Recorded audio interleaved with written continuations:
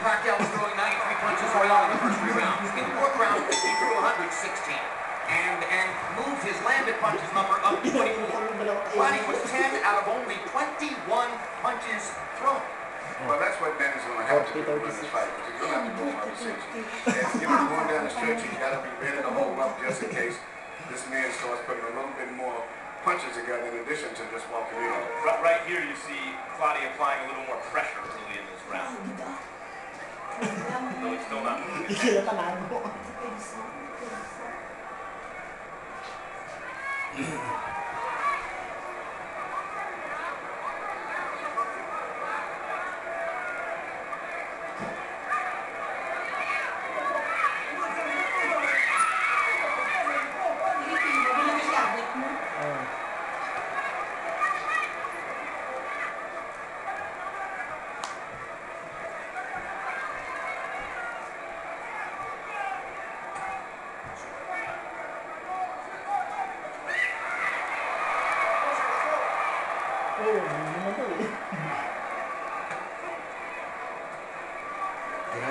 I mentioned several times in building up to the fight that Clottey is fighting for the first time with trainer Lenny De Jesus, and De Jesus has spent most of his career as a cut man, not as a trainer.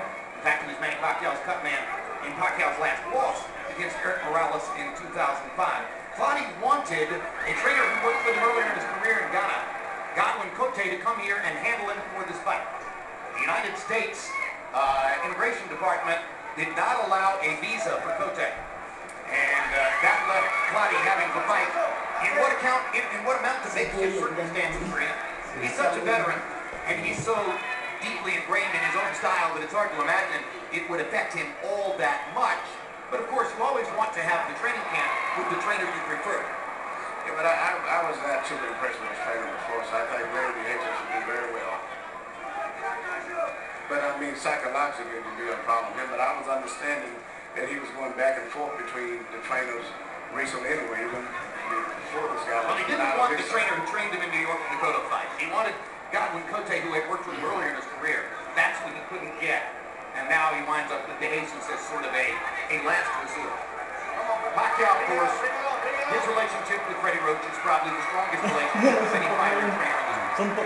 This is when Manny has a good chance to try to hurt Clottey when he starts punching, and that's when he leaves himself over a little bit. See that when he punches, he pulls his head up. That's when Manny has to try to catch when he's punching himself.